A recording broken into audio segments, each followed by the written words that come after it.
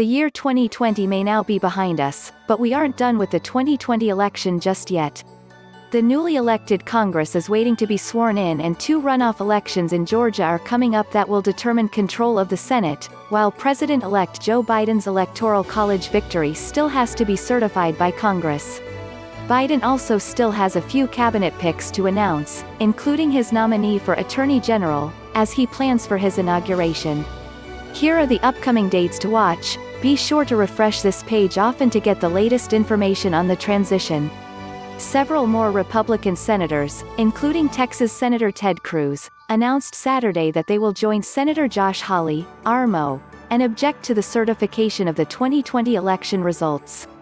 Citing unprecedented allegations of voter fraud and voting irregularities, but not specific evidence, the senators planning to join Hawley's objection said in a joint statement that they intend to vote on January 6 to reject the electors from disputed states as not regularly given and lawfully certified, the statutory requisite, unless and until the completion of an emergency 10-day audit is completed. Republican Sens. Ron Johnson of Wisconsin, James Lankford of Oklahoma, Steve Daines of Montana, John Kennedy of Louisiana, Marsha Blackburn of Tennessee and Mike Braun of Indiana joined Cruz in signing the joint statement. The statement also named 4 newly elected senators, who will be sworn in Sunday, who plan to join the objection Wednesday: Sens-elect Cynthia Lummis of Wyoming, Roger Marshall of Kansas, Bill Hagerty of Tennessee and Tommy Tuberville of Alabama.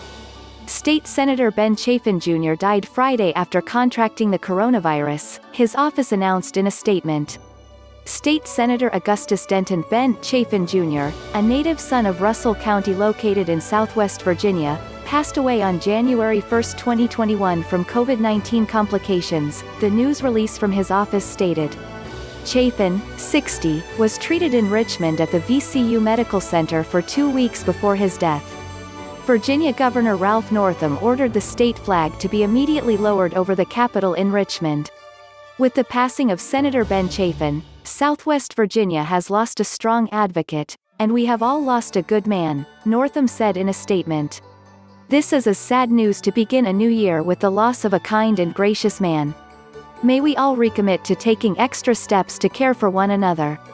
Chafin, a Republican, was elected to the Virginia House of Delegates in 2013 before being elected to the state Senate the following year.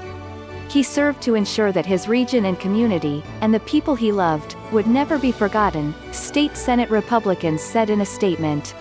Days before Chafin's death, Rep.-elect Luke Letlow, RLA, also died after contracting the virus. LSU Health Shreveport Chancellor G.E.